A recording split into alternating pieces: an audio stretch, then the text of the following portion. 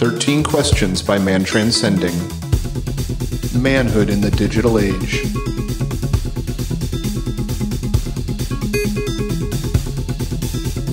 Bill, I said it at the end. I love this one. This was a fun one. This was good. This was one of my favorite episodes, and it came out of nowhere. Guest had great credentials, looked really impressive, but I don't want to get my expectations up too high. I did that once with Men in Black and was very disappointed. So, yeah, it's just it was really awesome to talk to Mattis. Tonight's interview, by the way, is with Mattis Miller, and Bill, yeah. I'm just going to keep dropping compliments here, unless you jump in and help me. Go. Yeah, no. Mattis Miller is a psychotherapist, and he got in contact with us via Kitcaster. So this is the second episode that we've had a guest on that reached out to us, and I don't know. I think it was the agency that reached out on his behalf. But anyway, it turned out great. I've always been leery of that in the past and rarely disappointed, but it's just one of those, it's kind of a question mark. You worry about, commercialism but Mattis was just genuine. He was more honest with the questions than anybody else on the show, or at least equal. And it showed. I'm still thinking of comparisons, and we went into just what he was doing with therapy and what I used to do with getting information from people who had stolen, and seeing that duality, of being able to both get information, but get information from somebody and help them with it and see truths that they're not able to see, to reflect back to them, to bring them to a better place. And it was really, really fun to make the connections between two completely different worlds that have the base set of tools, and they're doing the exact same thing. An interrogation is the same as a therapy session, but instead of, just extracting information for action, you're extracting information for reanalysis, for somebody else to see a new perspective of that information and then help them with it. And it's such a beautiful, beautiful thing that, I don't know, I'm just reeling this all over in my mind, like connections between persuasion, therapy, and how you can take things that have, negative slants and negative aspects or negative things that can be utilized, and flipping it on its head and seeing all the incredible power that can be given to this if you, accept the change, right? So that's what therapy is. You're accepting that you're going to have somebody help you make the change. Because I don't know. This was a great episode. I'm repeating the whole episode, but we got into communication, and yeah, I love this one, Bill. I love this one. What it reminded me of is the role that a shaman takes in guiding someone through help, through whatever it is they're dealing with, and connecting them with themselves, getting to know themselves better in their relationship with other people in the outside world and with a higher power. So to me, this is just a different flavor of that. Oh, he's great too. Helping people. And not even helping people. He's talking about this is how you help people and you help yourself, but this is how you also implement this with rearing and raising children, and you can pass on these traits. And, then you're not undoing things and, tying them up better. You're constructing solid foundations. And so, yeah, giving the tools to further that healing, and that way, that healthy lifestyle and way of existing. I mean, that's exactly, teaching a man to fish and giving him a fish, and doing that for your children, teaching them how to fish metaphorically, just makes the world, they have a leg up, right off the get-go, and it just makes the world a better place in the future generations when you're not around anymore. So the whole parenting aspect of it is super, super interesting angle to it. Yeah. Well, a super interesting man, highly intellectual, very well-rounded, a lot of experience with rearing, raising, therapy. This was, what am I trying to say here? I was trying to make a specific point. Pleasantly surprised. No, it was, what was it? It was that. Well, I was just going to make the comment about. Oh, I do remember. Okay. It's going to sound cheesy. Just that, what he's doing is very beautiful. He's a family man. His family is center. He's putting these tools and, things that he's doing into his own life. He wants to teach other people how to better their life. Like, he truly is a human being that is just trying to improve the garden. He's trying to build a better world, and he's trying to do it, with his children and with people and with helping people grow and get over depression and, face inner traumas and find different ways of allowing themselves to heal and find new direction. And I mean, it's really cool when you see somebody like that in the world.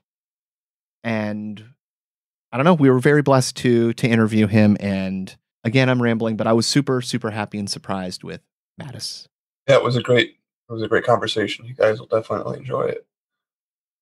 What else do we have on the docket? Let's see. Well, let's first give a link out to Mattis Miller's website. And that is theuncontrollablechild.com. Yeah, I was very happy to hear that we were the podcast that stood out in the questions list. Yeah, that was cool. We got a little bit of feedback towards the end of the interview, and I guess that he did a number of them earlier in the past month, and then ours kind of stuck out, which is good because we want to be noticed, right? So that was some nice feedback from a guest. If you need to sit back and look at the questions and they make you a little anxious and you gotta keep reading them, that's the biggest compliment that we can ever get. And I'm glad that he took the time because, again, I might be the host, but I mean, when I'm on here, I'm the guest. This is going to be one, Bill, I'm probably going to ask to edit this one. And I want to listen to it in depth again. Because, sitting here doing technical things in the background, I'm 90% in it. And this is one that I'm just looking forward to diving back in and listen to. It's going to be an evergreen in my book. Yeah, that's amazing. So that was theuncontrollablechild.com was his website. You can find his book there. And as far as, I don't know, socials for our show, we still have the Discord channel. That's all these you can find in the show notes. We have Discord, Telegram, Gab. Those are all just different ways to reach the show. The email, 13questionspodcast@gmail.com. It's 13questionspodcast. And we did have a little bit of interaction in Discord. We've got a listener, Shellback, that wants to talk. He wants to be on the show. And he's got he's part of the Grammarica community, right? So I kind of have an idea of the person already. So we'll probably have him on, but that won't be for... Bill, I defer to you, your superior guesting ability. Yeah, well, I mean... You defy all odds. You are the opposite of the cooler at the casino. You're like the podcast hotter. He's already got the in, being part of the community there. So that won't be for another... he's still in active duty, so we have to wait till that's finished. So that won't be for a while. But yeah, I mean, that's just an example of how you can directly interact with us and other listeners from the show on Discord. Go check it out. It's a cool place. And if you like memes, that's where I keep... Gab is where I keep all of our memes. I have made about 700 posts, I think. So last time I checked. And it's just memes that I find and then I share. And of course, I post episode updates there also. So if you're looking to get a hold of us, that's how you do it. I would like to talk a little bit of shop, though. Yeah. This episode, actually, I think is going to have a return to good, or at least by my standard, better audio. I've been getting that terrible feedback on my end. I thought it was a cord, and ultimately, I guess it could be. I'm getting some wicked RF, but anytime I pipe either out of my external audio from my monitor or my directly out of my keyboard, anytime I'm piping that audio, I'm getting feedback. But if I go directly through my mixer, the feedback is completely eliminated. So for this episode, I realized that. Shame on me. I was setting everything up with the air conditioner running before, and I couldn't hear the hum in the background until I turned onto the podcast. So I thought it was connections. And going into this episode, I've got everything unplugged, disconnected, no transformers plugged in on my system. I had LED lights off. I was trying to zero everything out. And then I was like, oh, maybe I'll try this setting again. So I am proud. One day we will get you a mixer and your audio sidelined with mine will be superior. And then when we have an amazing guest like this tonight, whose audio was really good, and also proof that he has a very large family. And I mean, that is a complete compliment, by the way, because, oh my God, like Luna has done more to disrupt podcasts than that. Luna's my cat, by the way. Yeah, the audio quality. I don't know, I don't forget which episode it was that you edited, but I just noticed that there's two little tricks that I didn't know then, but I know now what you did. And I'm telling you, like the audio quality for, I don't know, in my opinion, that we have is, pretty good compared to some of the other podcasts I listen to on the reg. So I'm learning. And if anybody out there, wizard. Look, I'm willing to help anybody out there. Hit me up in the back end of the Discord. But it's pretty simple. I mean, I've learned from a lot of other people, a lot of Studio One videos. But essentially, I take and at the end of our show, I run all of our files through Alphonic. It's an $80 program that you can download for Mac or PC. And that does a whole bunch of things. I can choose what audio levels to bring it up to. It does pre-processing, pre-compression.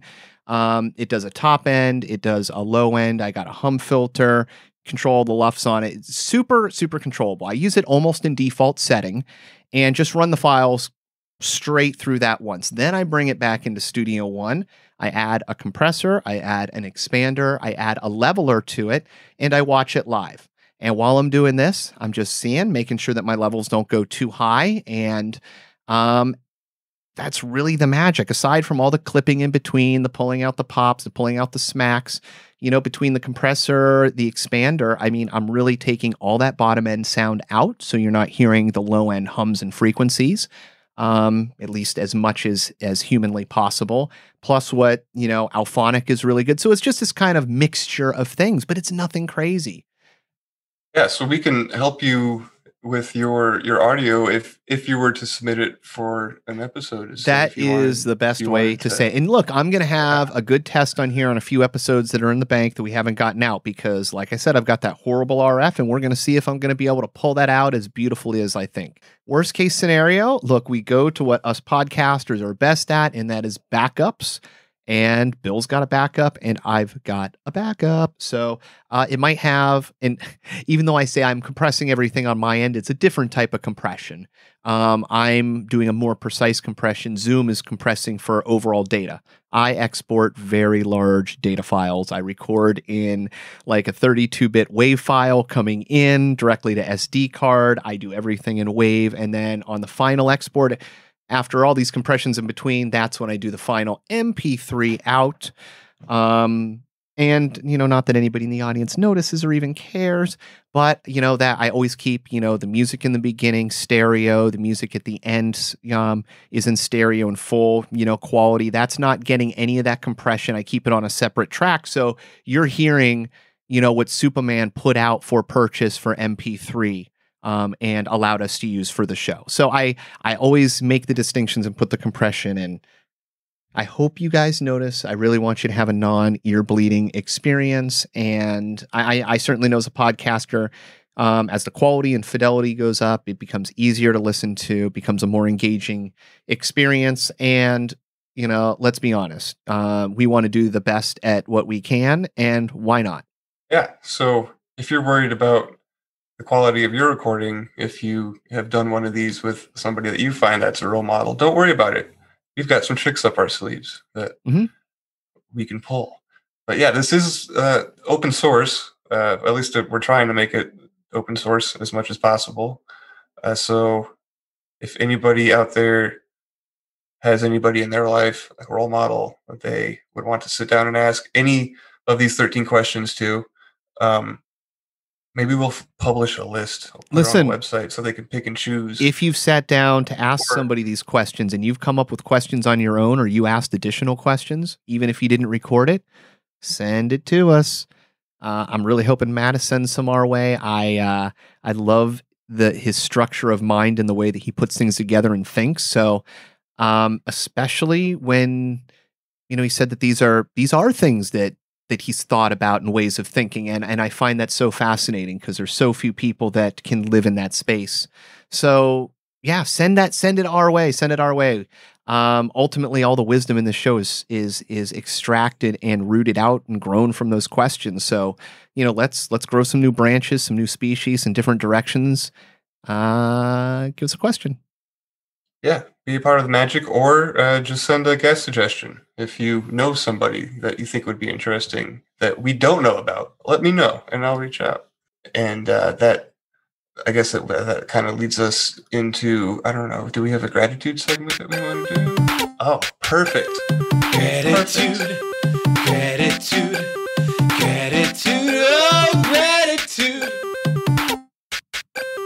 Gratitude, gratitude, gratitude, oh, gratitude.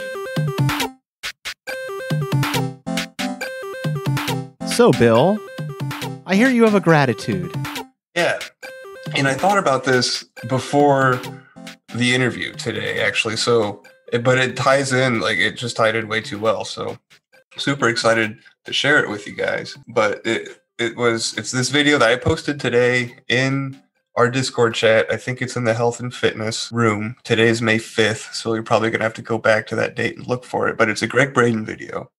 Greg Braden is a guy whose work I've just recently been kind of looking at. But anyway, he gives in this video, it's maybe about a half hour long. He just gives a little meditation about how to drop into the heart mind frequency. It's zero point 0.1 hertz, apparently, is the frequency that you kind of enter into when you, I don't want to say like unify or make coherent your neurons in your brain with the neurons in your heart, and then you slow down your breathing, which sends this message to your body that you're in a calm, peaceful state, and then you think about gratitude, and gratitude creates that zero point 0.1 hertz frequency, and you do that. You'll do that for like 3 minutes a day, and then I just think that first of all, it fit in way too well for what Mattis's answers, and then number two, like it's just we talk about gratitude all the time, and that's something that Greg hits on pretty consistently too. There's a few other words that he uses besides gratitude, but that isn't one of them. The other ones are love and attention. I don't remember exactly what they are, but it's all talking about the same frequency. So yeah, that's just something I think that I'm going to try to incorporate into my daily routine that I have when I get up in the morning. So yeah, if you guys want to check that out, it's super easy to do, and I don't know, I think it's going to benefit me. So that's why I thought I would want to share it. Well, thank you for doing that, Mr. Bill. Yeah. No, I mean that. It's something that we should do more often is share those things that we find beneficial or grateful for. It's I don't know, man, you can stoke somebody else's fire. Start a wildfire. Yeah, and that's kind of like the whole idea behind Discord, right? I mean, it's just a place for people to share ideas and to drop links or videos that you think that are interesting. That's pretty much, well, I mean, it's what I use it for. But I'm the only one really in there dropping links and whatnot. And there's a few people that are put some songs in there every now and again. But yeah, I'm getting off topic. Yeah, gratitude. Go check it out. It's in the Health and Fitness channel. May 5th. Greg Braden.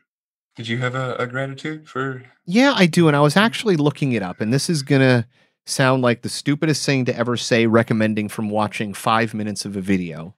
But I don't know if you're familiar with Darren Brown. He is a mentalist, and he does some pretty incredible things. But the things that he's doing is really just, well, I'll give you an example. One of the things that they did on the special, and I watched 13 minutes of it before I had to go to work today. So it's on my list of things to complete, but I've been a fan of his. And just as we talked tonight, I'm fascinated by patterns of thinking, ways people think, the ability to direct a person's thoughts and walk them down certain avenues and get them to see things from your perspective using techniques that are outside of their normal purview. And one of the things he does is saying, hey, I'm going to select a person from the audience, and I am going to write down a word on a piece of paper. I'm going to put it in this envelope. Now, and then he goes through this whole spiel about different things. I should also say one of the things he did to select people is he said, I want a person from this age who makes this amount of money, who's done this, who's been in at least, a long-term relationship of 2 years or more. And then he brings the person up. And as he's talking, he's doing all these things. And he's talking and he's saying things to stress him out. And he's going through just this list of things. It's this dialogue. And at the end of it, he, asked the guy to open up the envelope. And on the inside of the envelope, he has written out exactly everything that he's going to do. On this time here, at this place, I'm going to go and ask an audience member this question. I'm going to have them do exactly this. And then I'm going to say this. And he goes through describing exactly all the things he does to preset your mind of a certain type of individual so that he knows that you're going to choose the word. I won't reveal what it is. I'll leave it as I guess if you watch it. It's the word film. And the guy writes down film. But was he really a mentalist in this? No, he was implanting this way of thinking, this word, without a person realizing they were doing it.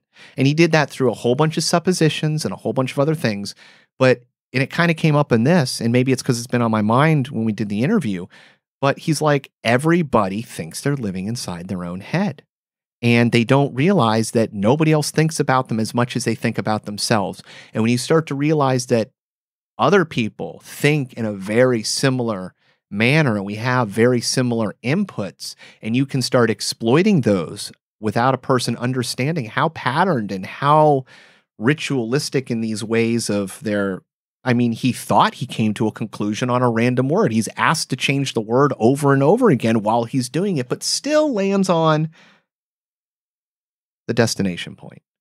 And for me, watching that, understanding that about myself, that about my innate ability or my unaware ability to extract or not extract, but implement or use that with other people, it's so powerful on so many levels. It's very humbling. It allows you more maneuverability and control in your world, especially if you're trying to do it in the therapy way or in the persuasion way of like, look, we have a beneficial goal over here. And I think if you can see it from a perspective that I think you'll find beneficial, then maybe we can come to an agreement. And, for that 13 minutes, and I can't speak for the rest of it, but just having that reinvigorated perspective that, yeah, you can be duped in that way and you can dupe other people, but when you're aware of these things, it gives you so much power of control and understanding of what could be done, right? So, I don't know, just in a way, if you're aware of these deep patterns, you can break them, and it was cool. By the way, recommend anybody check out Darren Brown. He's taught me so much about human beings. Yeah, learning. People are interesting. Learning what makes people tick on the inside. That was. I won't say anything more about the interview, but yeah, that comes up too.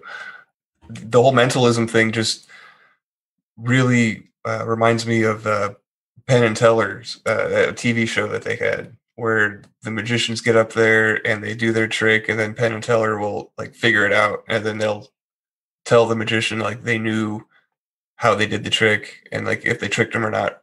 or what. But all a magician is doing, like a stage magician, is manipulating people's perception. Like they're not really making the rope that you cut back into like two, the same pieces, right? I mean, so yeah, understanding how people work and what makes them tick, and like the little quirks and like the body language, which we kind of touched on a little bit, like, and what that tells us about people. And like, I don't know, yeah, it's just fascinating, like how finicky, weird little things can give away about us. Well, if anybody wants general, to take a deep dive into that perception angle, there is I'd be willing to call him the greatest card magician of all time, greatest cardist of all time. His name's Richard Turner. There's a great documentary on him called Dealt. It used to be on Hulu, and he's a blind magician. He does cards, and he is completely blind. He wakes up, he's shuffling cards. He goes to bed, he's shuffling cards. That's all he does is move and play cards. And when you start to understand that he has a perception of the world where he knows where every single card is, where every single possible angle could be for the perception to be, for the card, for you to, like, the amount of detail. Now, he did learn a lot of this while he had partial vision, but he is a master at controlling your perception while having none of what you have in sight. So he can't tell if nobody's looking at the cards. He always assumes that everybody's looking at the cards. He has to assume all angles of possible view. It's an amazing... So I don't know where I was going or connecting with this, but if you're into cards or you're into documentaries, it's a really fun one. Yeah, throw a link in the Discord. I'll check it out. It sounds cool.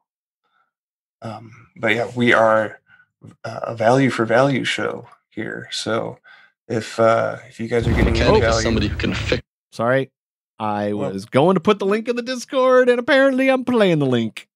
It's all right. I was just asking for money, so we can do that as much as we want to, right? Yeah, so value for value, guys. We have a monthly or one-time option to donate via PayPal on the website. If you are in the market for Shungite, if you happen to be looking for some of that, we have an affiliate link on our website that you can use. That'll give us 10% back. Adam and I both wear Shungite, so we wanted to extend that offer and share it with our listening audience because we both have found benefits from wearing the stone. Some people say that it helps with EMF protection. I just like the grounding aspect that I feel from it physically. It just makes me feel calmer and kind of like I'm on island time, which is nice. No, that's a good way. I describe it as just a light weight lifted off my chest. Like there's a pressure that disappears. And strangely enough, somewhere near the end of the day, I get anxious with it and it starts bothering me and I feel it around my neck and I pull it off and I feel just as calm afterwards. So placebo or not, I've given the example before. I found out on this podcast, I've been a crystal wearer nonstop for most of my life with my quartz watch. So my quartz crystal is also telling time. So what else could my Shungite be doing that science has not yet discovered yet? So I'm feeling an intrinsic feeling from it. So I'm going with it. I trust my own instincts. Trust your gut. Trust my second brain. So yeah, if you're into Shungite, check that out. There's a whole FAQ page that Derek Condit has on the website about Shungite. So you could really do some digging around in there if you're super interested into that or super interested about that. And but lastly, if you don't want to do any of that stuff, at least share the show. Share it with somebody that you think would benefit from listening to one of the guests, share the show. Share the show. This and especially this one. I had fun with this one. It was good. It was a fun surprise. Mattis is awesome. I do hope we cross paths in the future. So, Bill, you got anything else for us before we fly on into the interview with Mattis Miller? Oh, yeah. Review the show, guys. I was poking around the internet today looking at trying to find our podcast reference on different sites. And I came across the Apple one. And I think the last review is from like last year. And it's halfway through this year. So, yeah, if anybody wants to like review the show on any websites that they use, I guess Apple is the big one. That would be super neat of you and kind of you to do. That's the last thing I had to add. We can get into the interview now.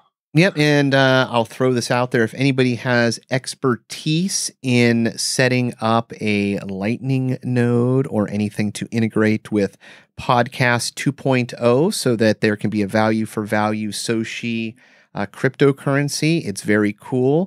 Not a lot of people are aware, but Apple did a big faux pas. They introduced a new monetization thing where you could have people subscribe to your podcast. If you implemented that, it delisted you from the regular podcast Apple feed, which is what most podcasts pull from. And there's no current way that I'm aware of that that's fixed. I don't know if Apple is going to fix it, which means that there's a lot of shows that are just no longer available and showing up in the iTunes list. But fortunately, Adam Curry, host of MoFax, or co-host of MoFax and co-host of the No Agenda Show podcast, and as many may know him from MTV VJ and a on-the-ground level, call him the podfather, the podcast inventor, developed the protocols, had the vision, did all the networking. Very important person in this area. Anyways, he is spearheading Podcast 2.0, which is a new list that is also tied to a bunch of cool things, a bunch of new features. Apple has not been innovating. They are changing a lot of things that you're doing, adding transcripts, adding donations, adding links, adding photos. There's a bunch of cool podcast apps out there doing this. In fact, when I do this, I'm going to put a Podcasting 2.0 link that's going to show Podcast 2.0 compatible apps. I super believe in this. I've been listening to podcasts about it. I want to implement it. I'm already knee deep in podcasting, and some of this is a little bit beyond my technical the ability to say technical and abilities and my time. So if anybody out there is doing it or familiar, help me, help you, I'll help Grimerica, and we'll all be better for it. So value for value. Help us help you. And if nobody understood anything that I said, that's okay. Listen to the podcast, Podcasting 2.0, and you can learn about the new standard. See, I'm already promoting other people. My gratitude is their ability to help me, and maybe I can help them. Yeah, that sounds exciting. I'm not too familiar with it, but if you're behind it, then it's essentially just another free list, and they've got a bunch of really cool ideas and things that they've implemented. And well, as far as like the whole crypto, like being able to share amongst. Well, look, here's the problem. Okay, you want to donate through Patreon, through PayPal, through all these other systems and places, and people are getting demonetized. They're getting delisted. You know, you lose access. Well, with the podcast, you have an RSS feed. Well, if that RSS feed is open and anybody can grab it, and their idea is, hey, we want to create a list that is not censored. You know, censored to them is going, look, back in the 90s, the atheists were being censored. Now look who's being censored. It's always going to shift. We want to create something that's going to be a record of time. You know, they're implementing all these new features and these new tags and new abilities and working with all the podcast hosting companies out there trying to really push, and they're doing it. That's the cool thing.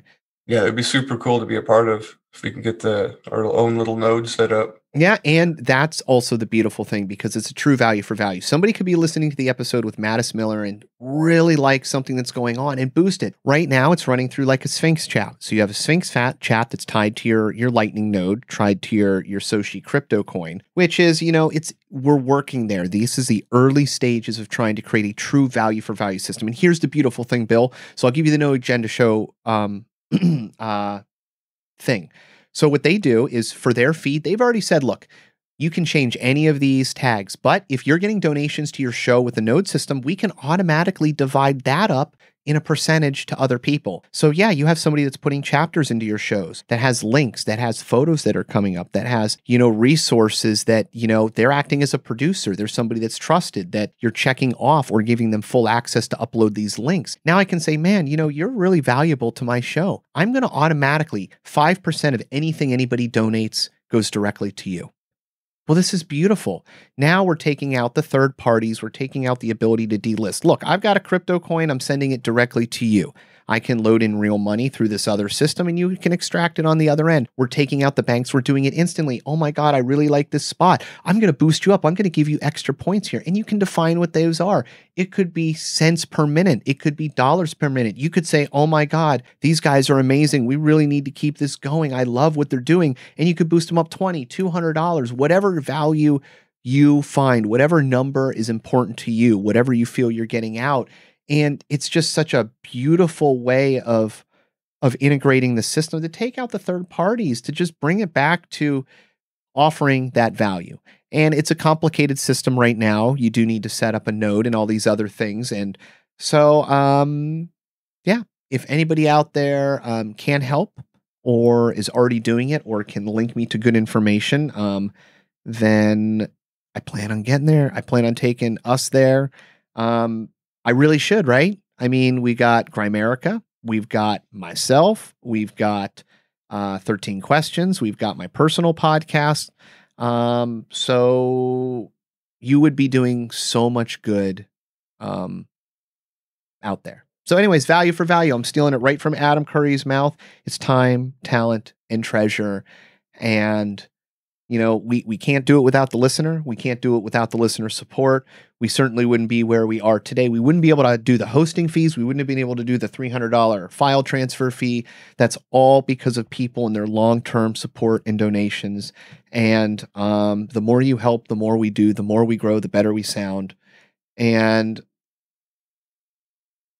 again, that's not through, you have to help us with money. No, we're here for you. And we value you. I don't know. We'll cut all that little bit at the end out because it sounded stupid, but. Well, no, we love you guys. We appreciate you guys. Hope you enjoy the chat with Magus Miller.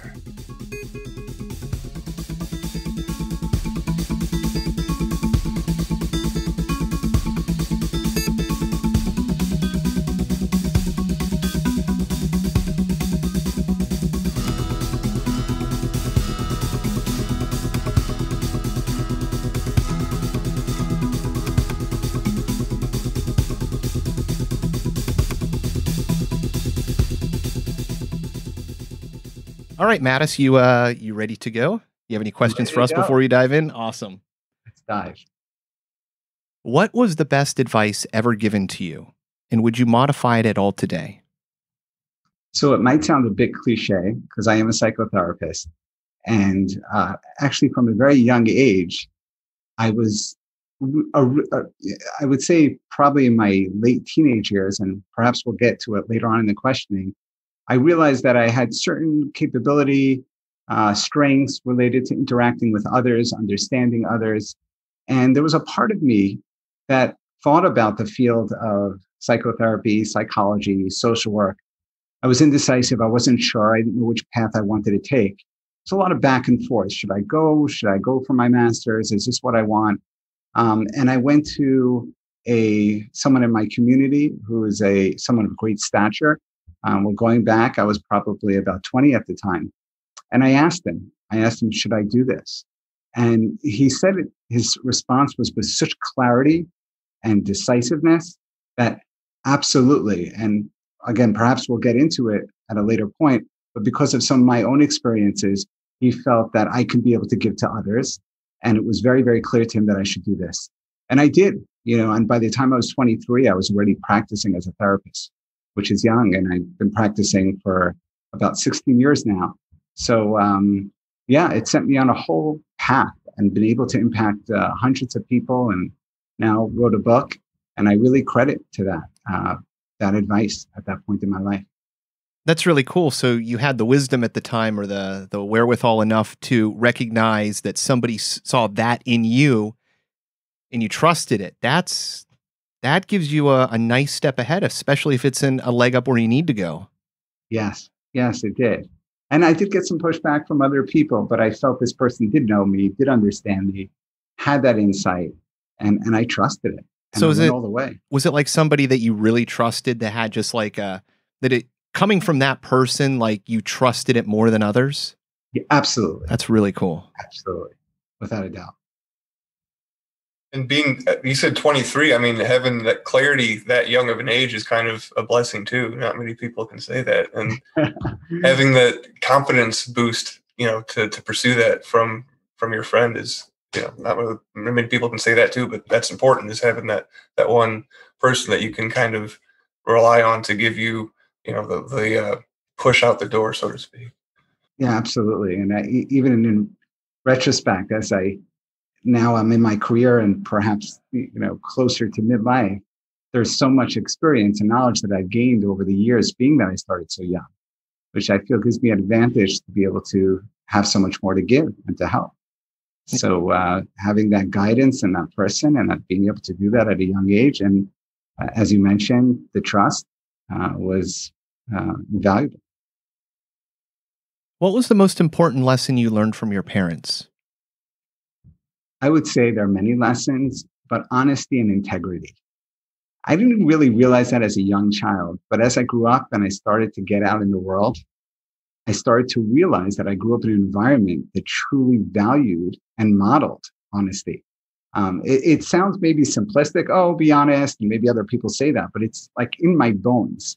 I started to realize as I would get out in the world, I would see certain behaviors or actions, and it baffled me that people, and sometimes my friends would joke like I'm too straight. And probably I was a little bit overdeveloped on honesty and straight. And I think over the years I balanced out a bit. But it's just when I see something that's not straight, that's not correct, it's not honest, and it's the little things that people would never know. Going back into a store and realizing they made an error, or things that would say, that's so kind of you. To me, that's like just something you do. There's no question about it. You don't take someone else's money. Just to give an example, this just happened in my practice very recently this week. There was someone who we take private pay, but someone wanted to submit out of network to their insurance company for psychotherapy services. And they wanted us to sign off a document negotiating with their company or their insurance, and that we would decrease the fee. Whatever our fee is, we charge what our fee. We don't necessarily have a sliding scale related to this specific service that they wanted. And they said to me something like, I said to my office manager, it's okay. You'll just make it a supplemental charge or something like that. Just tell the insurance company and don't worry about the rest. And we're like, no, like that's not something. It wasn't even like question. It was so clear. And they even got angry. Like, well, we're going to pull, it was her daughter. We're going to pull her out, so I'm going to take my child out. And it's like, okay, if that's what you need to do, that's okay. So it's not a question. And I think, I even think my dad's an accountant. And you can imagine where there's so many areas in accounting where you can, just not report or turn away or turn a blind eye. And, but my dad was just always straight. And it's not like he talked to us about being honest. It was just the way we lived. And then again, I appreciate it more as I got older, and I realized that I had that value and it was so strong, but I didn't take credit for it. Like I realized it was so much of what my parents gave over to me. No, I love that. That's it's a good building block, and it's really hard to argue with somebody who's offering those things to you, because really the only way to mutually acquiesce is to do the same, and then it's the most beautiful thing where everybody wins. Yes. And I think it builds respect, mutual respect on people and trust, which is so essential in relationships as well. It's just another way to make someone's day too. Because, for example, like I spent, because you mentioned if somebody gave you too much change at a store, you would go back in And they mentioned that, well, I spent a considerable number of years as a teller at a bank. And let me tell you, there's been some times when I've given out too much money and my drawer was short at the end of the night, or, found a mistake, and somebody came back and said, hey, this is what happened. My account was messed up and you gave me too much or whatnot. So, an example like that is just, having an impact in a positive way in someone's everyday life. So that's also, a positive aspect of so true. Honest. Yeah. Yeah.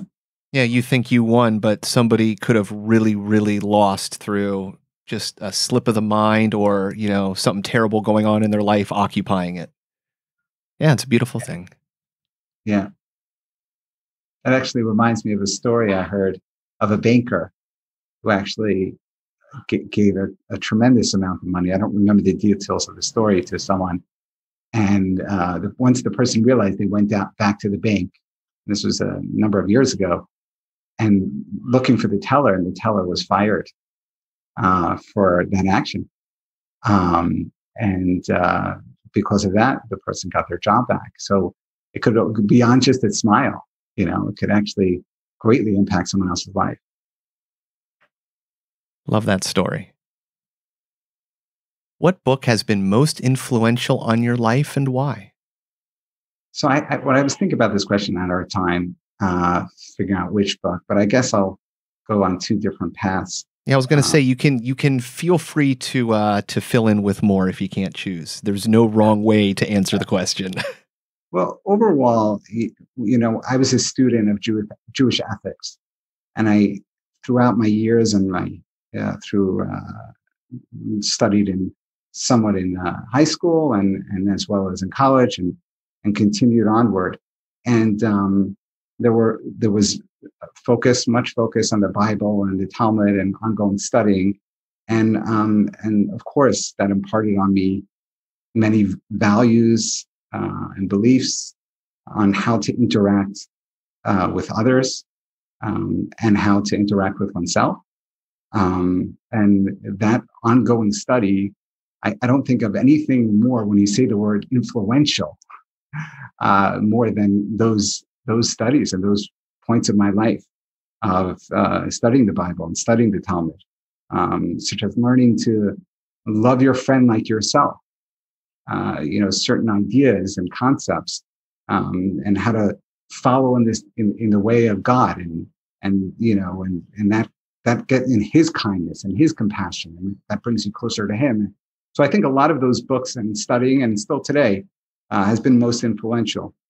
At the same time, when I think about, again, the word enjoyment or inspiring, but influential, I think about in the field of psychotherapy. I'm a cognitive behavioral therapist, trained, certified, as well as in other evidence-based psychotherapies. And very early on in my career, I picked up Judith Beck's book on cognitive therapy, cognitive behavioral therapy, basics and beyond. And it's somewhat of a textbook. But when I read that book, it had such a profound impact on my ability to see a whole new way of thinking and helping people. And to date, and this is going back many, many years, I go back to that text. I recommend that text as the book that has been most influential in my professional career and life in helping people. And I was actually honored to have her write the foreword of my recent book. So that is phenomenal. That was huge. Yeah, that was huge. And there were two things when I wrote my book. There was getting the contract with the publisher. That was the one big excitement. And the second thing was when I got that email from her, and it was a lot of back and forth till I was able to get through to her, that she not only read the book, she loved the book, and she wrote a beautiful foreword. So you can imagine the person who's wrote a book that was most influential is now on the cover of your own book.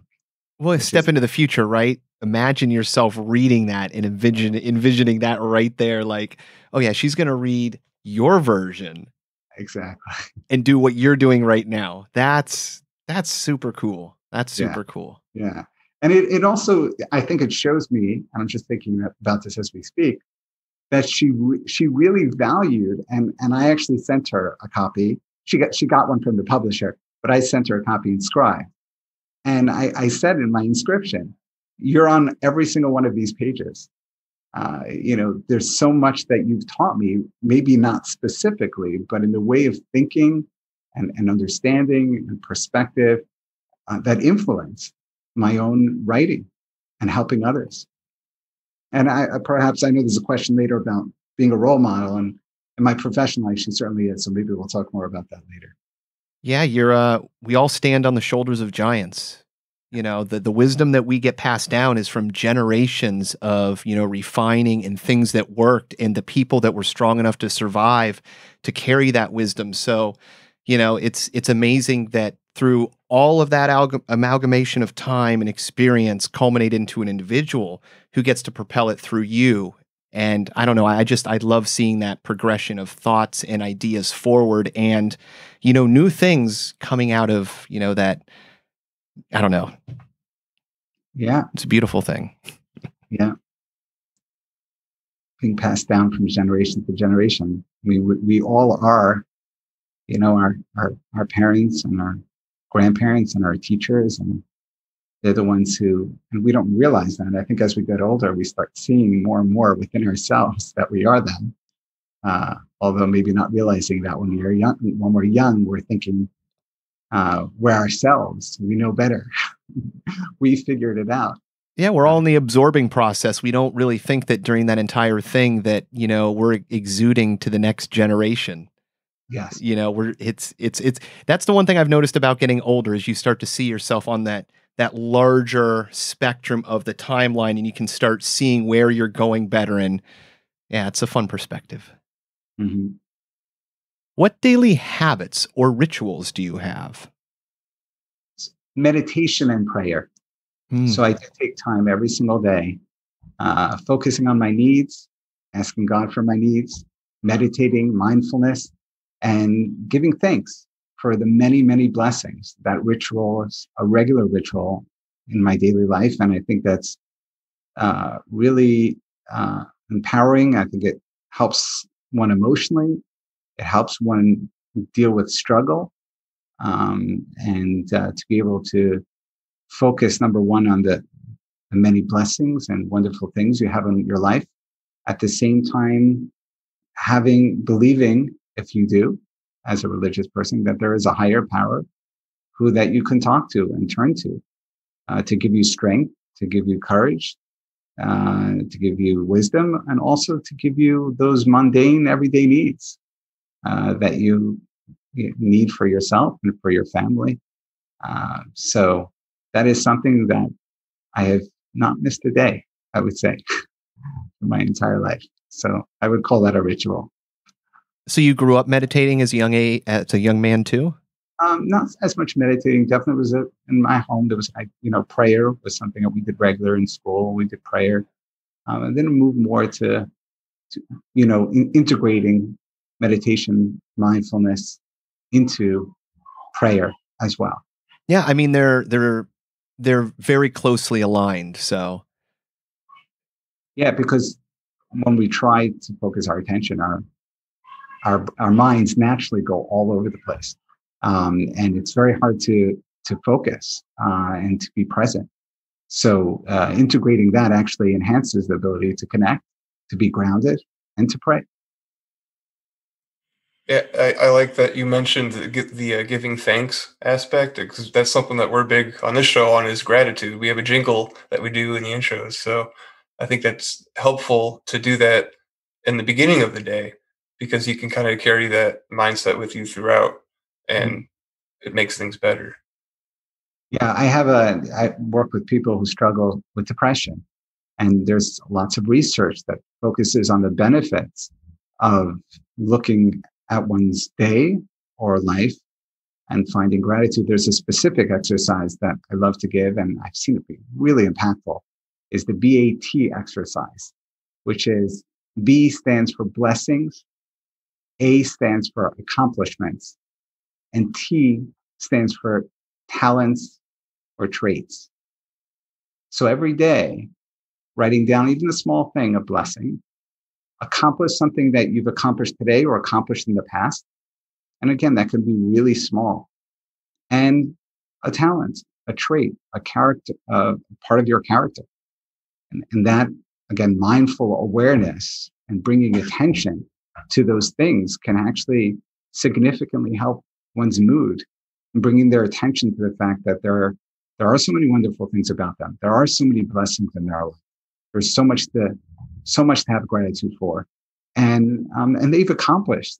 Although they often feel hopeless, depressed, failure, defectiveness, and that's what depression does. It gets us at our core, and the negative thinking and negative core beliefs about ourselves. And taking that time to do a simple exercise like that can have profound impact on one's mood and function. I love that. You change the environment for the person to be in, because we're so adaptable, but if you surround yourself with something, you'll adapt into it. And, unless you can see that way out, that's cool. So it's a way to kind of force you to see beyond where you are, get little glimpses, and like take baby steps, because baby steps turn into miles.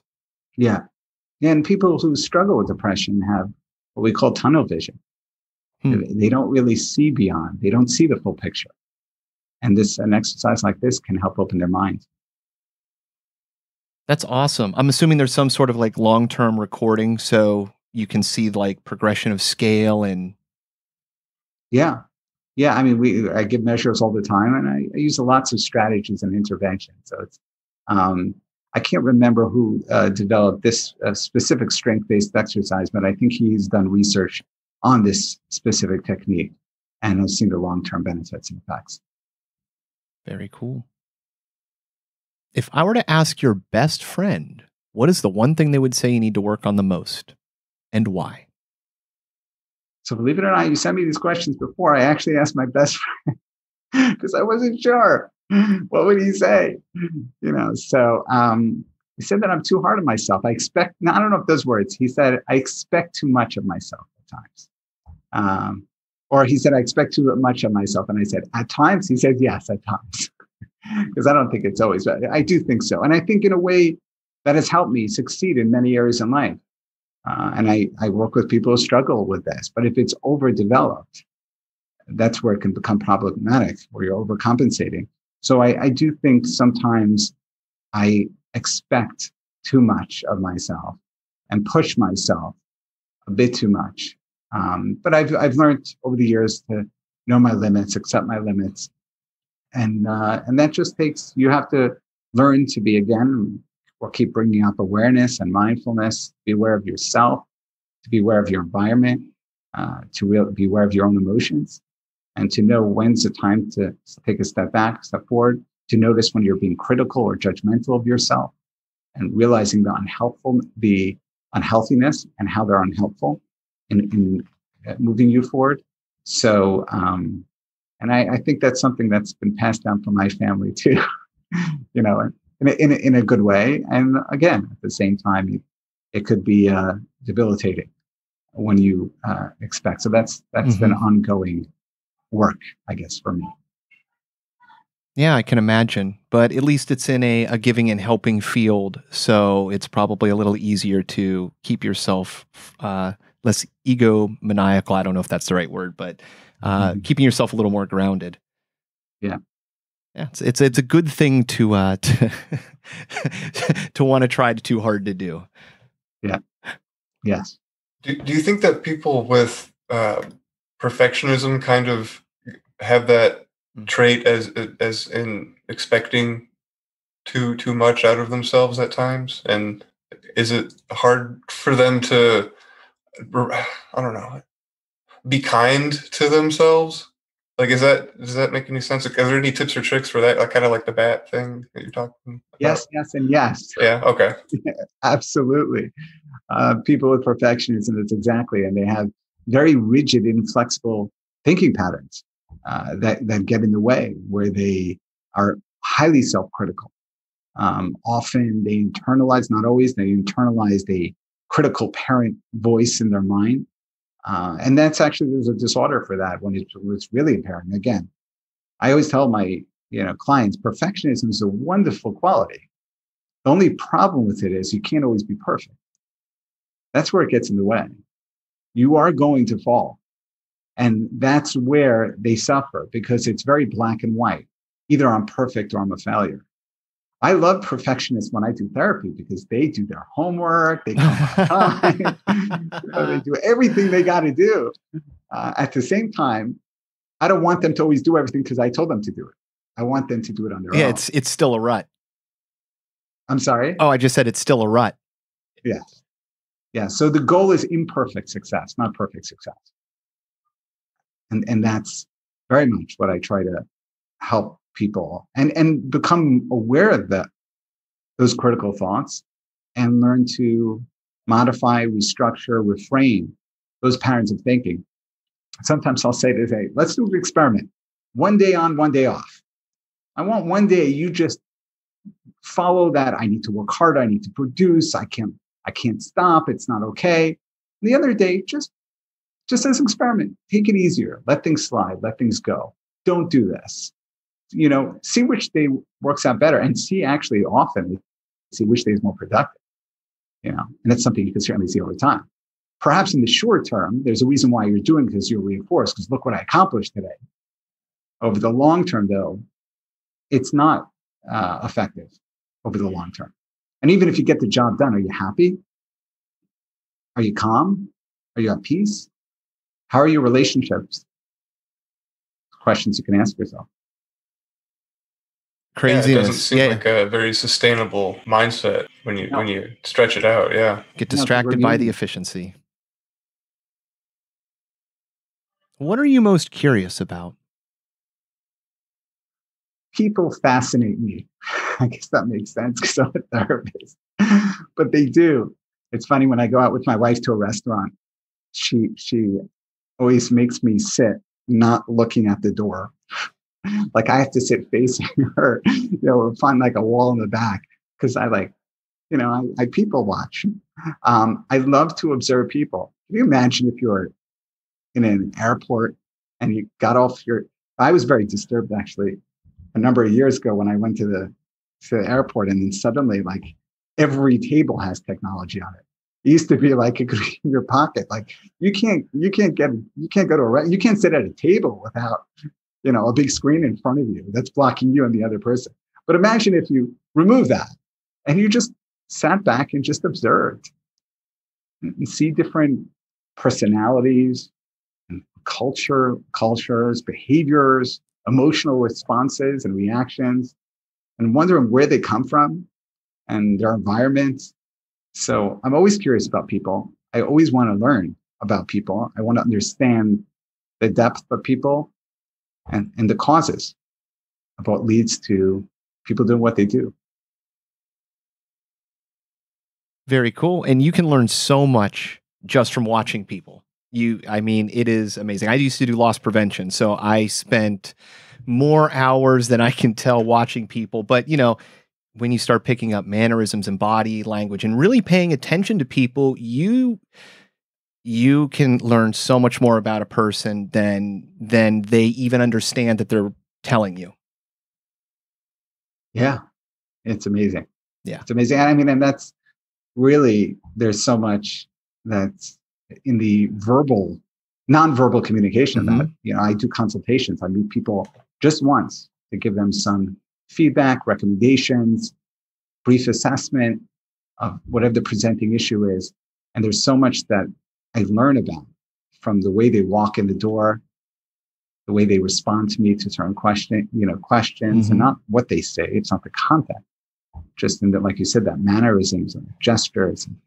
What's fascinating about that also is that people actually, and there's research on this, people believe people's mannerisms and gestures faster than their words.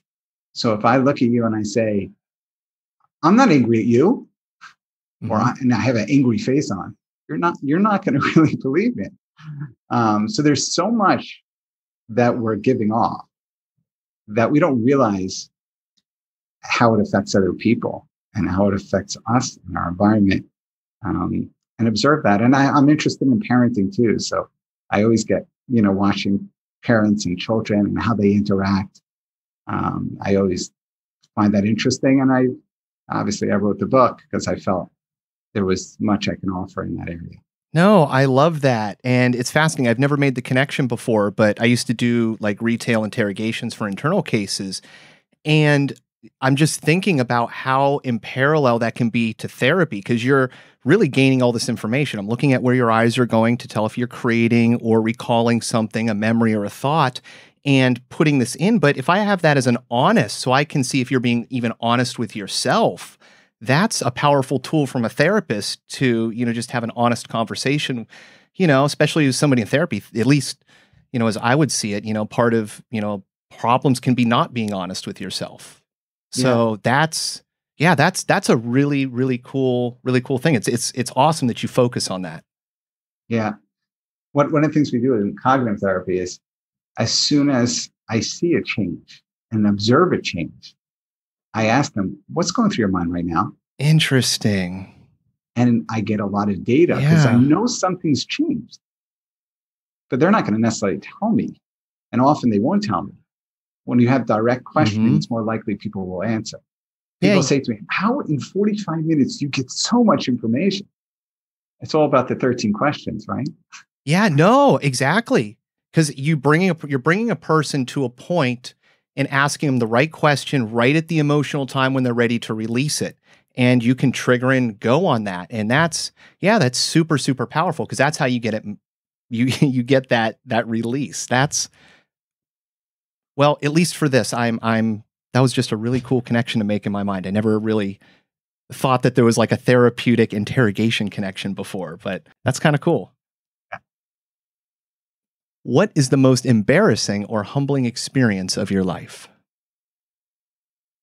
I'm really not sure. That's the truth. I've definitely gotten embarrassed. I definitely felt humbled. I don't know what the most embarrassing was.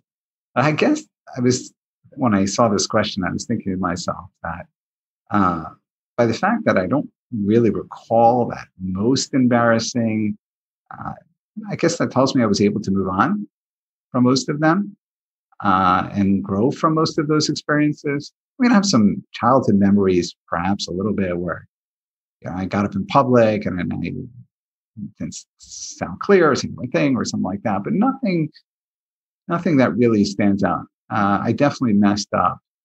I've definitely had embarrassing moments, and on a regular basis. But I can't really think about the most embarrassing or humbling specific experience. But that's also great. That means that you're not dwelling on it and you've learned to move past, which, I mean, again, stumbling block that you've got over. So that's a great answer. Thank you. What is your greatest fear? How did you overcome it, if you have? So believe it or not, public speaking. And I lecture everywhere. I was going to say, I was looking at your site, classrooms, teachers. I'm like, and people who know me from way back then are like, they can't believe it. They can't believe it. I was probably starting as an adolescent. And I loved speaking. I loved speaking in public. I loved inspiring, impacting other people. And I knew I had the capability, I had a certain clarity, and I really wanted to be able to give over. I found just getting up in front of a crowd. So how did I get over that? It's interesting. When I remember I went to my mom, I said, I get anxious myself. I get anxious around, so I want to be able to, I could see in the future of my career, I want to be able to speak in public. I want to be able to inspire others. I want to get over this. So she took me to a therapist. That's before I knew I wanted to be a therapist. I knew I was young, but I wasn't that young.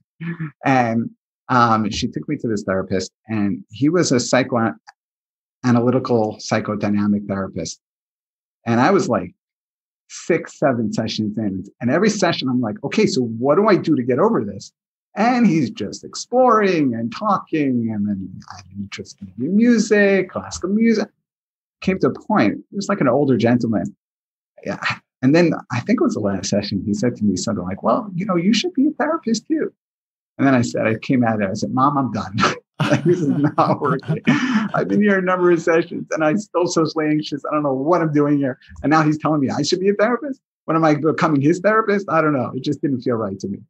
So then I went to someone else who I knew of, and they said, hey, you could take medication, before you get up. I'm like, no, I'm not doing that.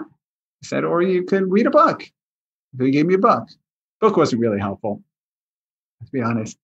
So now I could tell you what I did from a psychological standpoint, but then I didn't. I basically did exposure therapy. Awesome. I said to myself, this is what I want. These are my values. These are my goals. I'm going along for the ride, and I'm going to keep throwing myself in there. And I'm going to do it again and again and again. So I did. And I threw myself in situations. And even if I got anxious, and I remember one of the first talks I gave, I was preparing, I was anxious. And I remember, really took me over. But there have been many, many talks since then. And now I just have healthy anxiety before, as I teach my clients. We want to have some anxiety, right? You don't want to get up there and be, completely loose, not prepare. So exactly, all the greats are terrified before they're doing big things. Fighters are having panic attacks. They go out there, you never see that. You think they're the biggest, baddest guy on the planet, but he was near breakdown. So yeah, it's good. You need it. It's fuel. If you're not scared of it, well, it can't be that important. Or can't be you got to succede. Yeah, we call that, I don't know why it's called this, but it's called the upside down U. If you can imagine upside down U is as you're going up, maybe you guys could think of a better name, because I think there should be a better name. But as you go up the U. The Mario Hill. Yes, there you go. That's better. So as you're going up, it's actually helping your performance, the anxiety. Mm-hmm. But then it peaks out, and then it starts hurting your performance if it's too much. So there's no question about it. It fuels you, gives you adrenaline that helps you prepare, be alert. Amazing things happen to our body when we're anxious. Our eyes dilate, our lungs dilate. I mean, we're more, in a way, we can dissociate, of course, from high levels of anxiety. So, yeah, I think most people hearing this, if they're listening who know me, would be quite shocked to hear this. But yes, that was my biggest fear of messing up, or of shaking, I would say I'm pretty much over it. Phenomenal. Love it. What quality do you most admire in a man, and why? A growth mindset, thirst for knowledge, always to be a growing individual. Because drive, when a person has drive towards growth, leads to success, leads to achievements. We all have, we don't even know our potential. We don't even know how much we can do with our brains. And there's science on this as well. And if you believe and you keep pushing, you'd be surprised what you can accomplish. And I think I admire that in people, where I see people have that mindset of constant growth. Again, we talked about that with balance, not perfectionism, but constant, a mindset of growth, a desire for knowledge, for understanding. And I respect and admire people. And I can see, I see over time, I have close friends who share those values, and I see their growth. I see who they become. Often they don't see who they become. And I get to watch it. And I think it's very admirable, especially in our generation, where I think very often people are not as focused on growth, more focused on in the moment, focus on the here and now, focus on the quick fix. So that's something I value. And perhaps a lot of my, I guess, as I talked about, my Jewish ethics, moral ethic, that learning Bible, Talmud probably impacted me in that respect too, I would imagine. Because there's always something more to uncover, especially no matter what angle you're attacking the Bible from, there's always something to glean from that. So having that hunger for knowledge, and just, I don't know, for me, it's I hate being bored. So if I'm going to sit around, I might as well be learning something, right? Yeah, no, that's great. And that's such a healthy, admirable attitude. But I think people think if I'm bored, let me play a game on my phone, or let me just go through social media and see, what's going on in the world, rather than having that thirst to learn, to knowledge. Because you're right, it's never ending. I mean, we only have a certain amount of time that we're alive, and there's just so much to learn.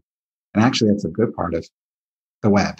It's like today's day and age, you can learn so much about so many things, even as a professional. It's like you can. It's on the tip of your fingers. And I think if you have that growth mindset, Mm-hmm. you can also be able to help other people and learn so much information to be able to help other people. So yeah, because our thoughts and our ideas are only, it's like your book. It's only from what we've been able to absorb and put together from other people and, other systems that have worked and done good. So yeah, I mean, there is something to be said, to people who don't exercise that as they get in age. I don't want to say undeveloped, but it's just, there's a person that just doesn't have the richness or the knowledge and wisdom that you would think. And everybody has it from a different angle and a different perspective on your interests. And I mean, it's incredibly valuable to, I don't know, to me, it's, what is it? The guy who wrote the Book of the Seven Rings. It's kind of, the more you learn about one thing, you're going to learn the processes and the things that work. And when you go to do something else, whether it's martial arts or whether it's painting a painting, the one is going to help the other and the other is going to help. So no matter where you develop your knowledge, you're going to find growth in different areas. So yeah, I love when people do that because you can become more well-rounded by focusing in one spot. Yeah, and I want to add to that, and I think we mentioned this somewhat before, and this is a saying, is that you can learn from all people. You can learn from any people, any person. And going back to the idea of observing, there are so many opportunities when you interact with people Mm-hmm. to ask, to understand, and to learn from them, from their ideas, from their perspectives. And one of the things that I talk about in my book is the concept of dialectics. And I don't know if you or your audience are familiar with that concept, but it's the idea that there can be two ideas that are opposites, opposing ideas, or that seem contradictory or are. And there can be truth in both perspectives. And the ability to stop and find the kernel of truth in the other person's perspective. There's so much you can learn if you have that willingness, that openness, that flexibility. It can get you unstuck. And certainly in parenting, that's really essential as well. But yeah, there is so much that we can learn from other people. And it's not just about our own ideas and our belief systems or our ways of growing up, or there's just a whole world out there. And if you have that thirst and you just want that growth, it's all around you. No, I absolutely love that. When I was younger, I never understood like Republican, Democrat, liberal, conservative. And as I've gotten older, it's like there are these divides in people's lines where it's that they're not willing to come to the table and go, okay, well, here's your ideas, here's my ideas, battle them out. And let's find an in-between or a best, because ultimately you're going to have something that works good and I'm going to have something that works good. And if you can have the perspective to breach that seems like it would be just a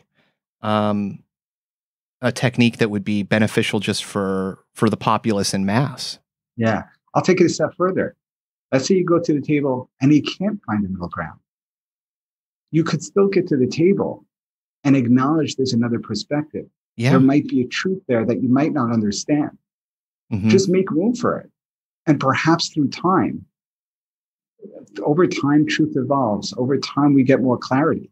But the ability to respect and understand that there could be two ideas that can sit down at the table at the same time without the resentment and anger and understanding that we can agree to disagree.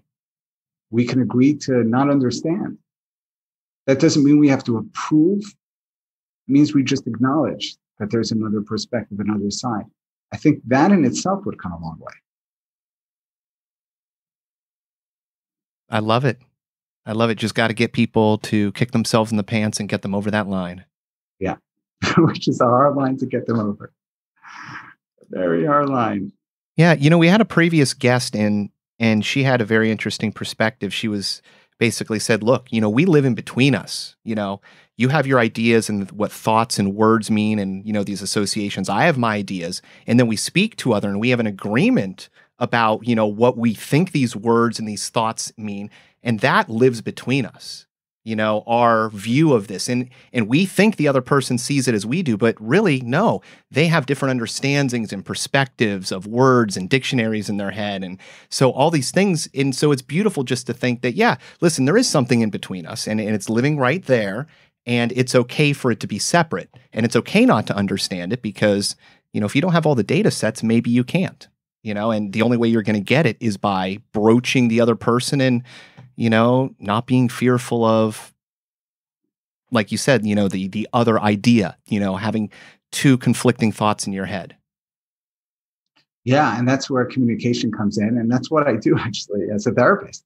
I address people's, even whether it's a couple, they have certain ideas. And based on the way the other person communicated, they immediately come to conclusions. And that's just how they see it to be. And they never get past that because that's what it is. When you actually sit down and you start to talk and you say, well, this is what I'm feeling. And the other person looks like, that's not what I mean. That's not what I'm saying. But if we never talk about it, we never know. And our emotions and our behaviors are all driven by those belief systems and those ideas that we've established in our minds. Yeah, we think everybody else is living inside of our head. But when you think that, people don't really care as much about you as you think they do, they're worried about the same things you are. Yeah, people mind read all the time. And they seem to know what everyone else is thinking about them and about others. And even when we correct them, often, nah, you're just saying that. You don't really believe that. Or I don't know. It feels too true to me, my perspective. So I can't let go of that. It can get a person really stuck. No, that's cool. You have an awesome job. You have, and I mean that like it's a hard one. It is, but you're basically you're training or getting a person to think in a different way, to change the patterns of their thoughts, to break a cycle and to go down new avenues. And that is really fascinating to do because it's like you said, ultimately you're just communicating and you're getting the other person to do all of the work. It's kind of like to be the Olympian, you need a coach that's going to show you the proper technique and how to get there. And, ultimately you still did it. Usain, is the fastest runner because he is, but he couldn't have got there without a good team either. Yeah. I mean, that's what I tell people. I say, my goal is to make you into a therapist. That's awesome. And strategies. You're going to do this yourself. That's my goal. And a lot of even its strategies and techniques as far as the therapy, we use a lot of Socratic questioning. We use a lot of guided discovery to help them discover the conclusions, not to tell them what their conclusions are or conceptualize for them. Oh, this is because you grew up in this environment. That's why you're having this struggle. As opposed to collaborating, in a collaborative approach, saying, does this make sense? What do you think? Could it be something else? So that they learn and they grow and they come to the conclusions and give them the skills and strategies to be able to use themselves. So ultimately, they're doing the work and people come to me years later and, whether they're settling down and they found the one and they're coming to thank me for everything. I said, this is you. Well, this is what's beautiful about you tying it to parenting too, is because you're starting at the base level. If we can get people understanding this themselves and you're teaching your children, I mean, this is, that 6 degrees of Kevin Bacon, exponential growth, that's really, really how you could start making deep impact with this. And I don't know, that's a really beautiful thing. And it makes sense just to take it down to the fundamental parenting level. You got it. You're right on, because those formative years when you're developing, those are the most crucial years. That's when your brain is developing, when you're most vulnerable, and so much that goes on in that parent-child interaction is what affects an individual for many, many years.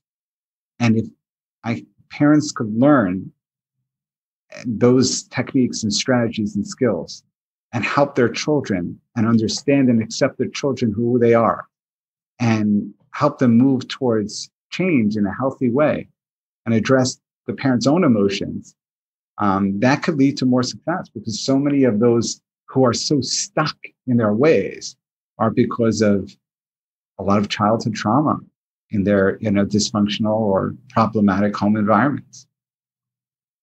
You have what, 6 children? I do.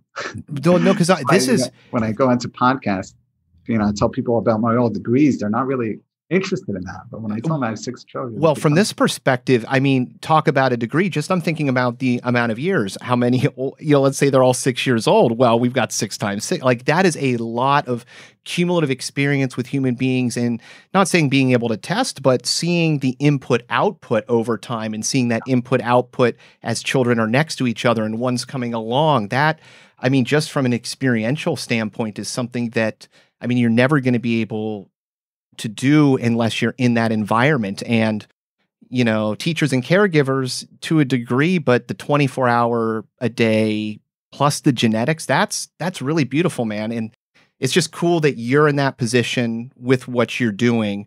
So yeah, I mean, the degrees, but that's a degree in parenting and having the skills to test and improve. That's super cool. Not to pat you on the back too much. Yeah, I appreciate it. And I'm still learning. And I have a 19 month old, and I have a 16-year-old. So you can imagine, I don't have 6-year-olds because I don't know if I can handle that. Oh my gosh, that would be, as my wife says, we never had twins because God knows what she can handle. So she couldn't handle that. But yeah, it's beautiful and it's wonderful and it's a gift. It's tough and it's amazing to see the different personalities, temperaments, emotional makeup, behavior, and the input and output, like you talk about. Each child has different needs, and constantly trying to, again, be mindful and observe and trying to meet those needs in the best possible way and mess up, which is okay.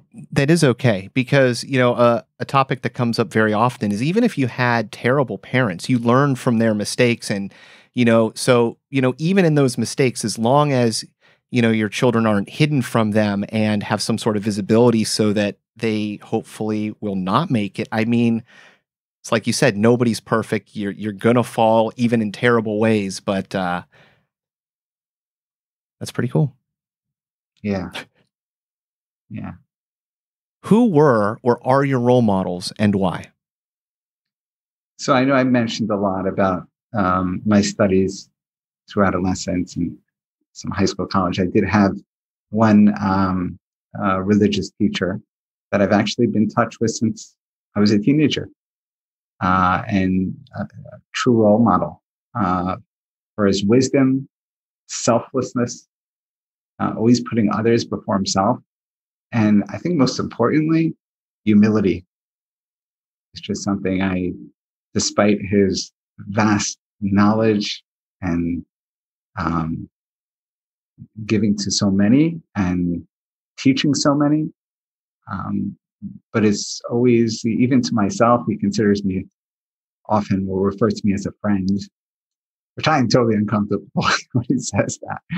But, and just to give an example, I mean, I've given presentations and,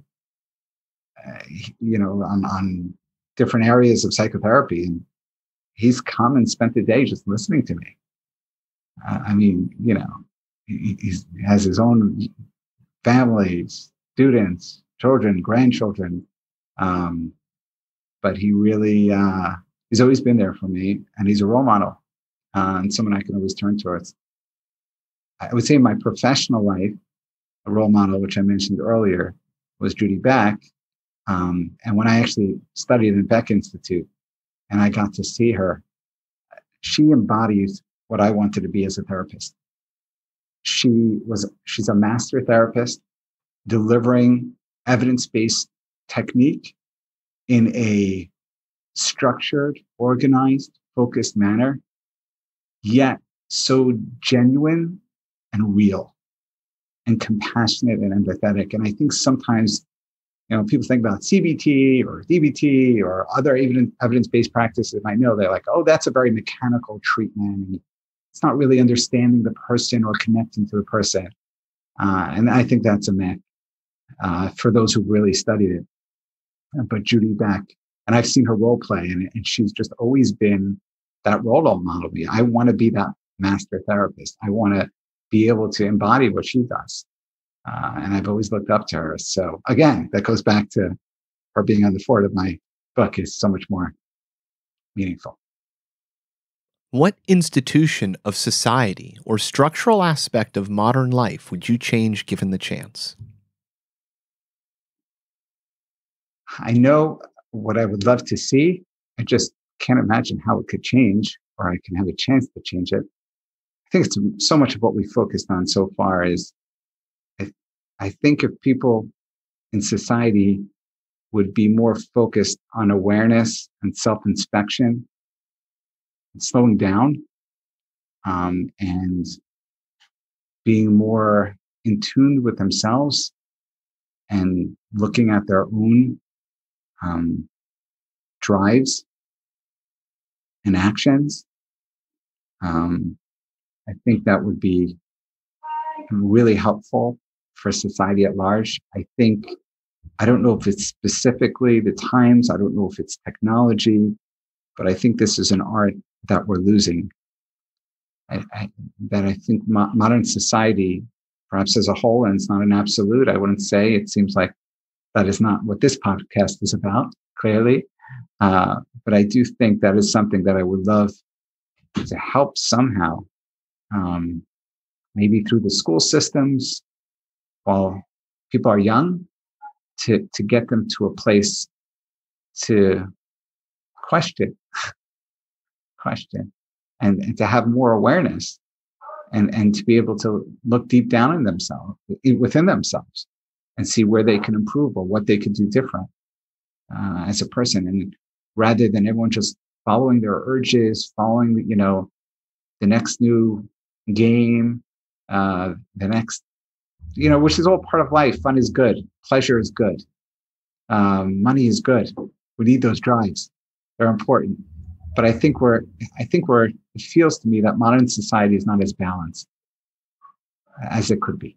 Yeah, people kind of become the products and the things and the image and the brand name and the Instagram image, instead of, sitting back and not letting those things own them and just figuring out, because it's like you said before, about are you happy?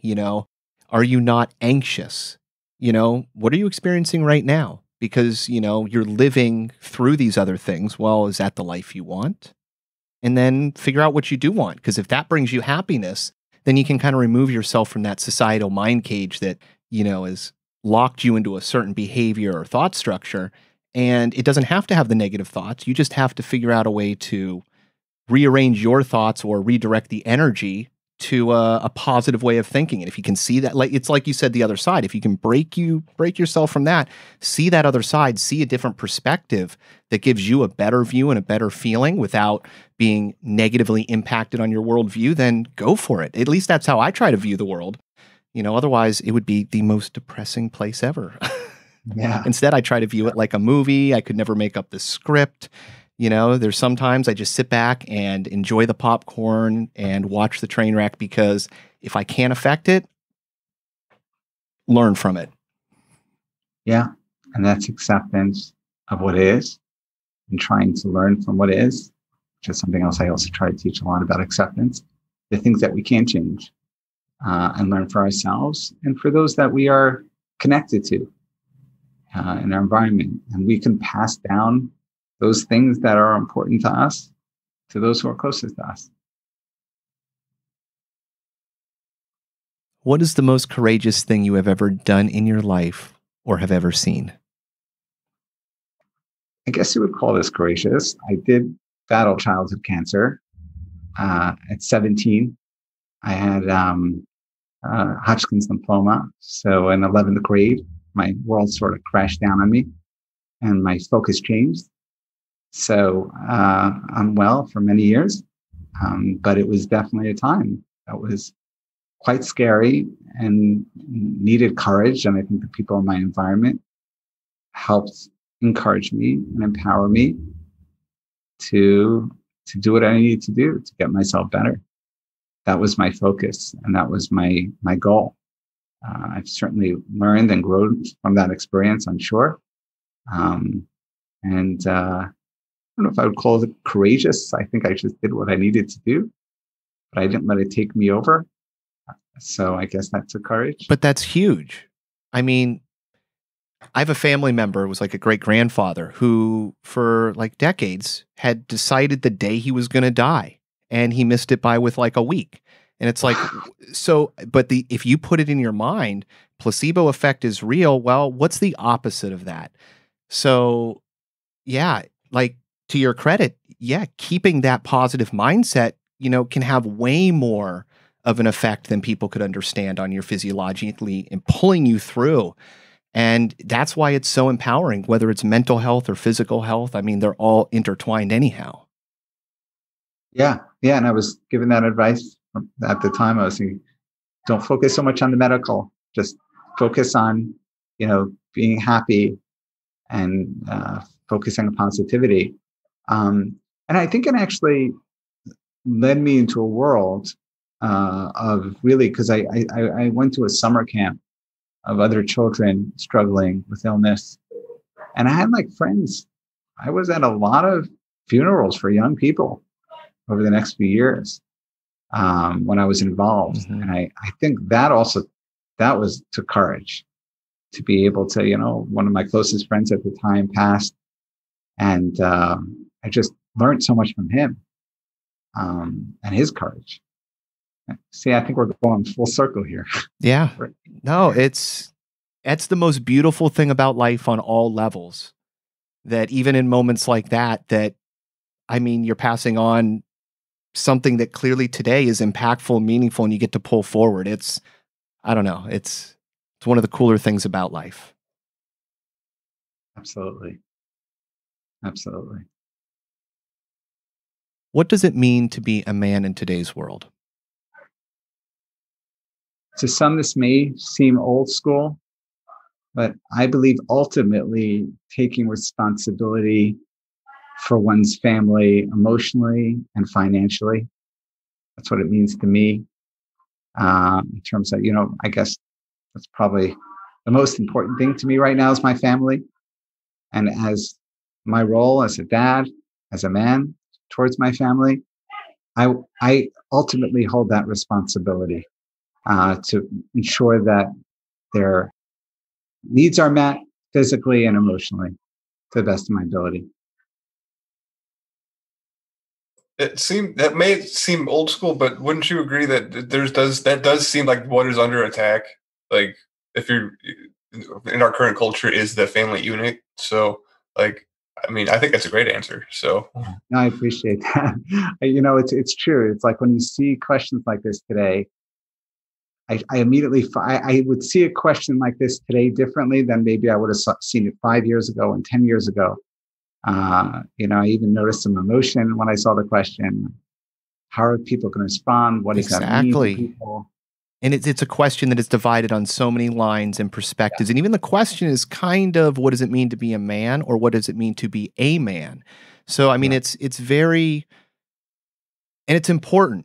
Because as much as people want to say that there's no differences between genders, there are some very base things that, I mean, I at least know in scouting, and you talked about honesty and integrity, and there was these other very base things and very, I don't want to say manly, but just more men-orientated learning things that really helped you in relationship and going further. And it's nice to see people focus on that. And, it's to say, like, it's great that you have a father figure there. It it really means something. It's kind of like that part of that wisdom. There is kind of a genetic wisdom in the same way that, you can, a mother kitten is going to rear her cat. A mother is going to do the same thing. A father is going to do the same thing. And I love it when people accept that today. Oh, thank you. And I don't even see it. I see it in my relationship with my wife. Is awesome as a partnership. There's so many things that she provides and does that I can't do. Mm-hmm. It's not about, it's just different roles and what it means for each of us. But it's not one higher than the other. There's our dialectic again. It's just the two differences. And the world is built on opposites. That's what dialectics teaches us. I mean, everything.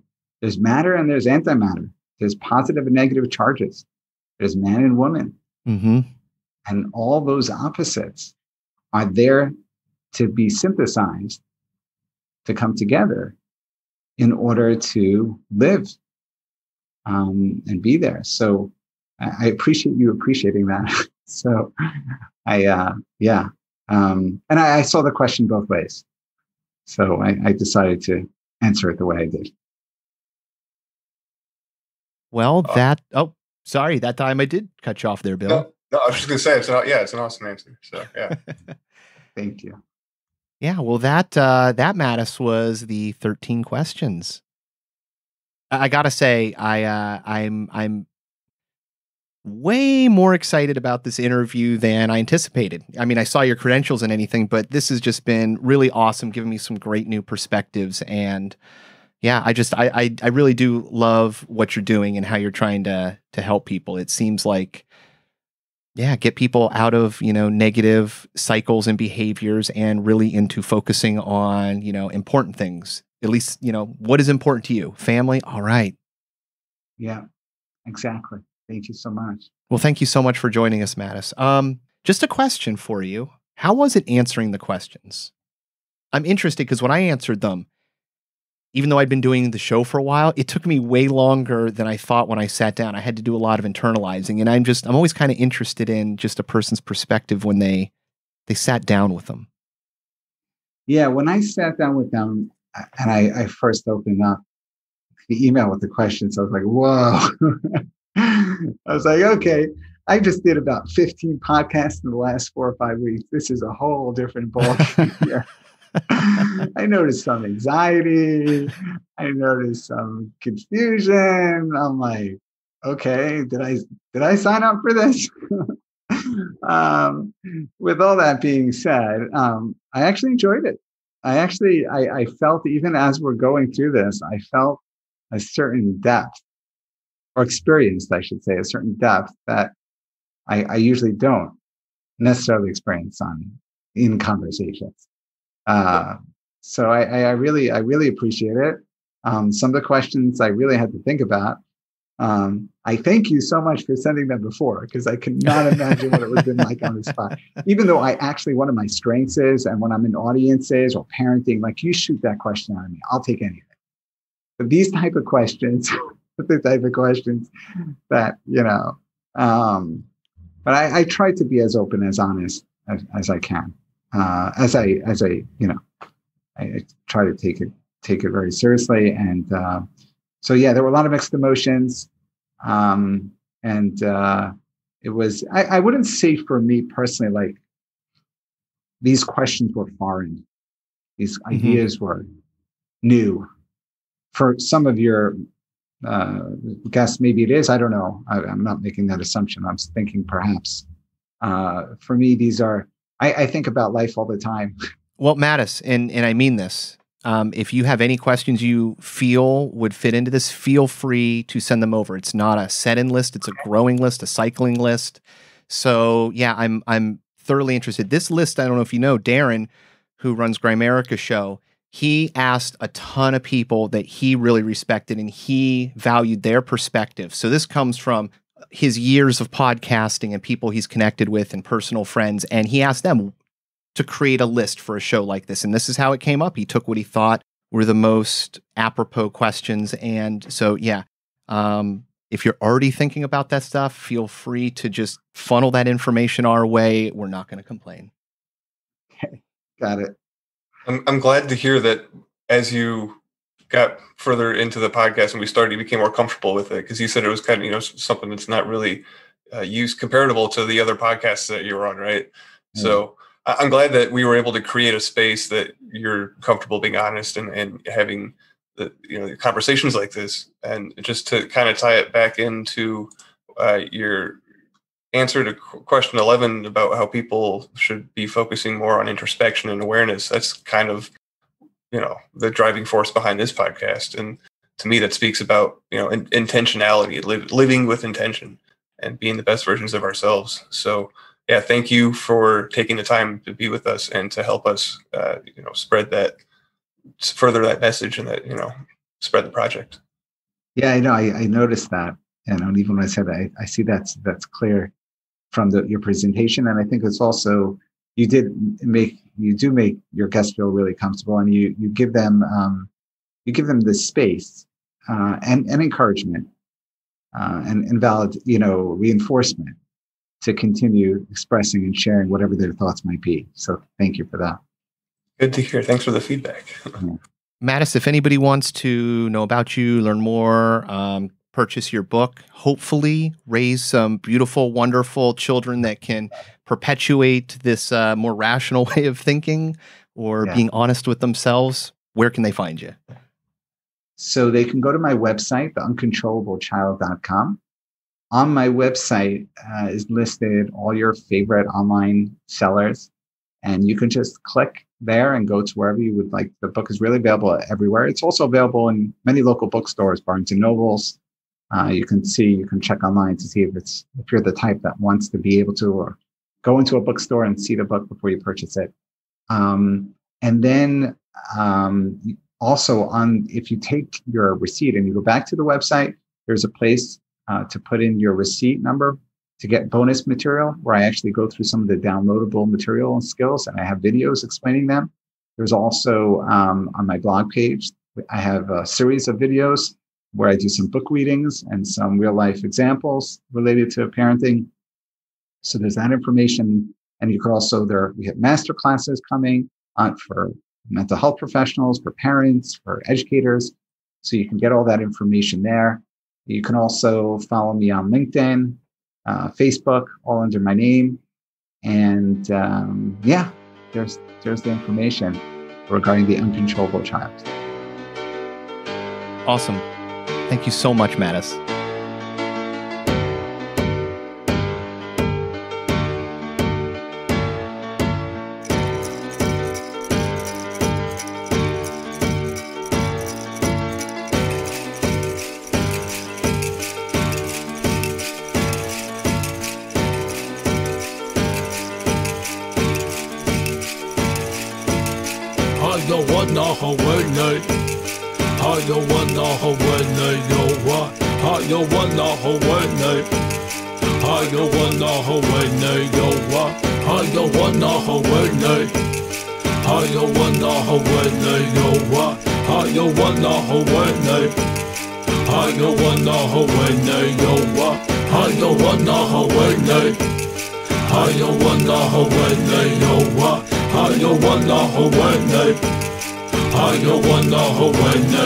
Why is one man rich and another man poor? Why we ain't satisfied? Why we gotta have more? Why your suicide rates on the rest so high?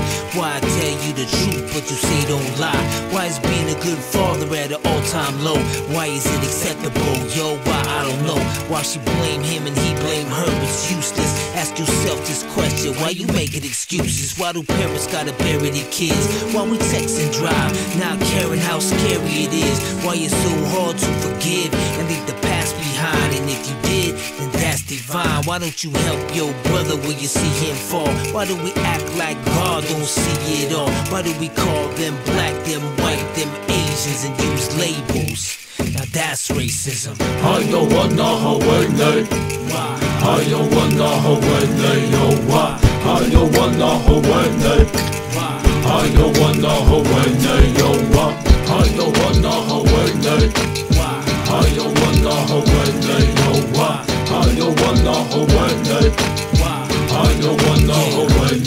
Why is there innocent people locked up for life, while some people can't say nothing nice? Why do we always gotta question what all of it means? And why won't you follow your dreams? Tell me why, the night when you took my dad, why'd you let me see my grandpa cry? And tell me why, and why do you choose to hide, even though you was born to fly? And tell me why, and why don't we turn from all the hate? And why don't we learn from all mistakes? Why do I keep on wrecking these fat beats? And teachers don't make more than professional athletes. And why, and why, and why, and why, and why, and why? I don't wanna hold it. I don't wanna hold it. Why? I don't wanna hold it. I don't wanna hold it. I don't wanna hold it. I don't wanna hold it. I don't wanna hold it. I don't wanna hold it.